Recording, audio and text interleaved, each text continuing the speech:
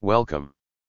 Our topic coverage for this review questions is all about in the Book 2 of LTOM, 2nd edition, Chapter 1 titled, The Taxing Powers of Local Government Units, specifically in Section 37, The Power of LGUs to Create Sources of Revenue, and Section 38, The Fundamental Principles of Taxing and Other Revenue-Raising Powers of LGUs.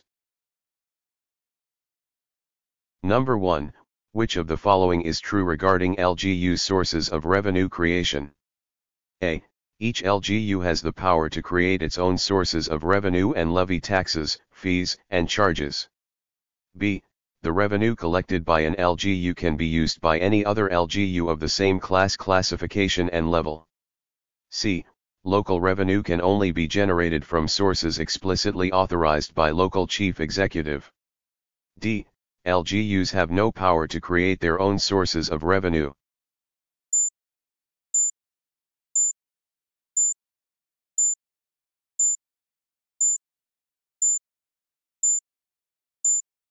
Answer, letter A. Each LGU has the power to create its own sources of revenue and levy taxes, fees, and charges, subject to the provisions of the Local Government Code and the principle of local autonomy. These provisions grant LGUs the authority to generate revenue for their local governments.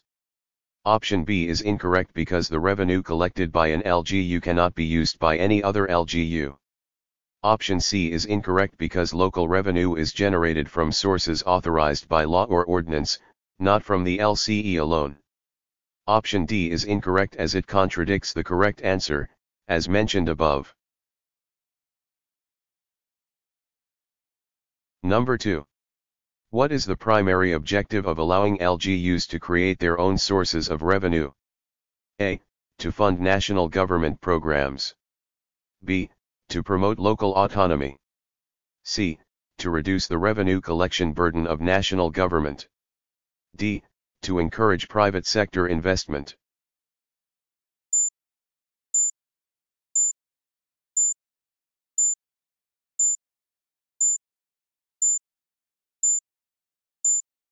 Answer, letter B. The primary objective of allowing LGUs to create their own sources of revenue is to promote local autonomy. This empowers local governments to make decisions and govern their jurisdictions according to the needs and preferences of their constituents. Number 3. What is the purpose of allowing LGUs to create their own sources of revenue? A. To reduce the financial burden on the national government. B. To encourage competition among LGUs. C. To enable LGUs to meet their fiscal requirements and provide essential services. D. All of the above.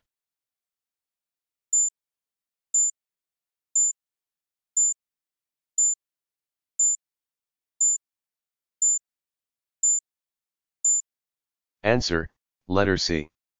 Allowing LGUs to create their own sources of revenue enables them to meet their fiscal requirements and provide essential services to their constituents.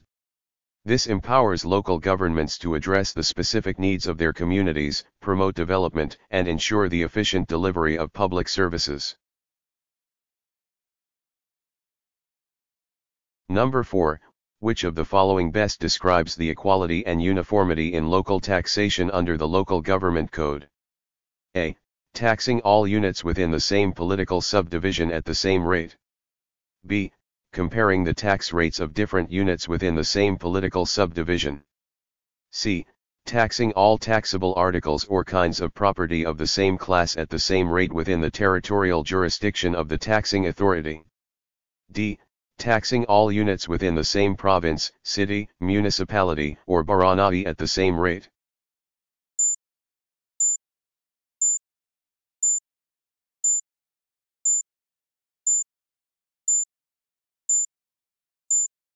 Answer, letter C. Equality and uniformity in local taxation require that all taxable articles or kinds of property of the same class be taxed at the same rate within the territorial jurisdiction of the taxing authority.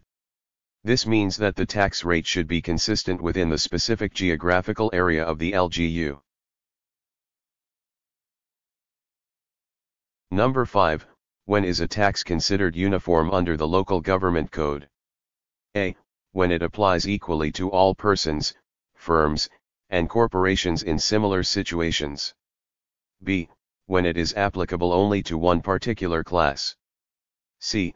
When it applies to all units within the same political subdivision. D. When it operates with the same force and effect in every place where the subject may be found.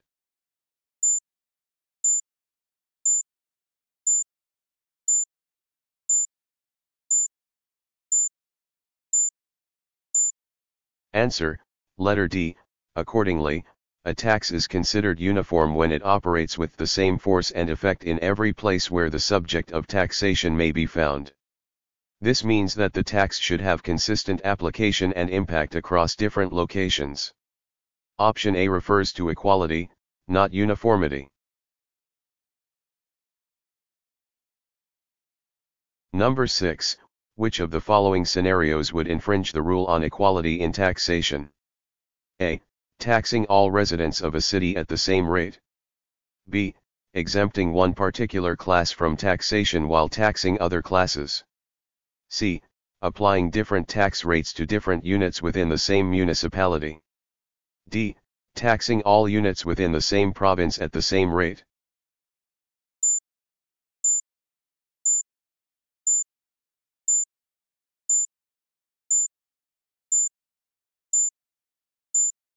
Answer, letter B.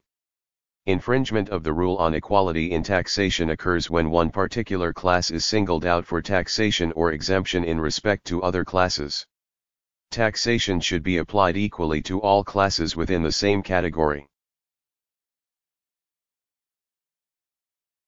Number 7. What is the role of substantial distinctions in the classification for taxation? A. They must be eliminated to ensure equality. B.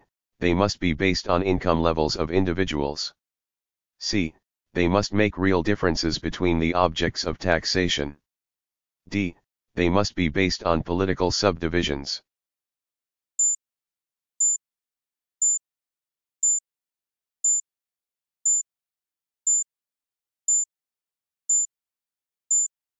Answer, letter C.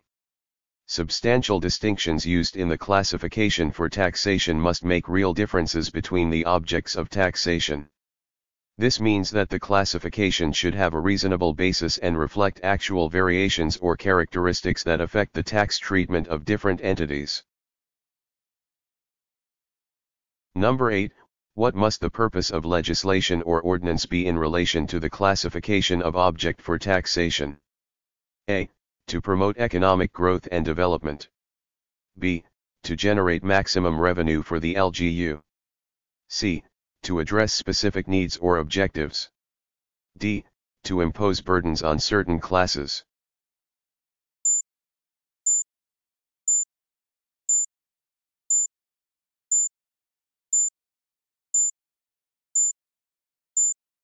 Answer, letter C. The purpose of legislation or ordinance, in relation to the classification for taxation, must be to address specific needs or objectives. The classification should be reasonably connected to the goals or purposes sought to be achieved through the imposition of taxes. Number 9. What type of tax system should each local government unit strive to develop? A. Fixed system. B. Regressive system. C. Progressive system. D. Regulated system.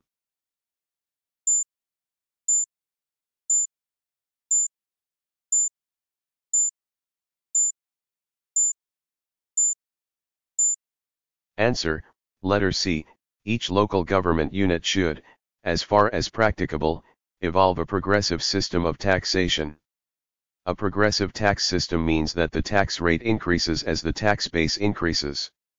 This ensures that individuals or businesses with higher incomes or sales contribute proportionately more to the tax revenues of the local government.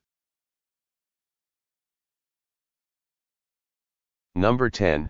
In Municipality X, there is a proposal to impose a new tax on local businesses. According to the principle of equity in local taxation, what should be considered when implementing this tax? A. The revenue needs of the municipality. B. The profitability of individual businesses.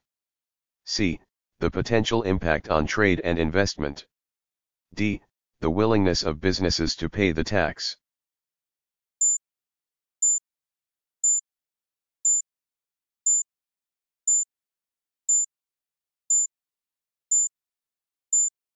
Answer, letter C.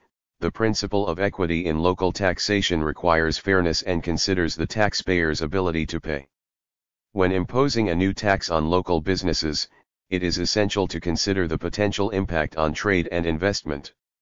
The tax should not discourage trade or hinder economic growth, as it would go against the principle of equity. For more videos like this, please like, subscribe, and hit the notification bell. Comment your questions and clarifications below. For continuation of this video, please see the link in the comment section.